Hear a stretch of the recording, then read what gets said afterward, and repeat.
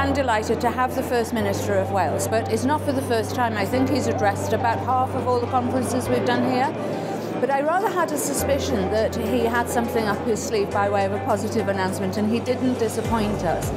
Well, I'm setting up a strategic energy group which I will be chairing, and that group will look at ways of removing unnecessary obstacles to development and to facilitate development, helping of course the Welsh economy. And of course we're supporting marine energy with a £1.6 million funding programme in order to develop what we think is a superb resource for Wales. It's great to hear making those kind of announcements, because what it proves is Wales is ready to move towards a sustainable low carbon economy. And I think it gives a real boost to the conference and to everybody that's attending to feel that the Welsh Government understands the issues that there are and is actually doing something. I think for the first time the First Minister's come up with a speech which suggests that he's really taken on board the concerns of the industry. I think most people would accept that the biggest challenge is probably the delays in the planning consent process. I remember speaking to consultees sort of maybe 4 years ago, and they said, I don't understand why developers can't work together.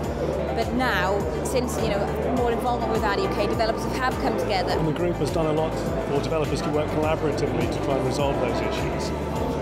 Coming up with a strategic transport plan, going through and gaining acceptance from consultees. It's very important because what it does is bring together a number of the individual developers to be able to speak with a common voice, to share some of that best practice, and it enables some of that strategic liaison that organisations like Natural Resources Wales value. Consents are coming through to build wind farms, but then will there be sufficient grid capacity to get that electricity out of Wales and onto the national grid? Events like this are a great opportunity for us to get a steer really on industry mood and also the political mood. And I think without RenewableUK and the conferences like this, we wouldn't have that. We're very, very proud to be a key sponsor for this event today. It's a really good conduit for everybody in the sector to come together, swap ideas, do business together, which leads to jobs, growth and wealth. I think the reason that people keep coming back to events like this is because you can do deals, you can get to know people.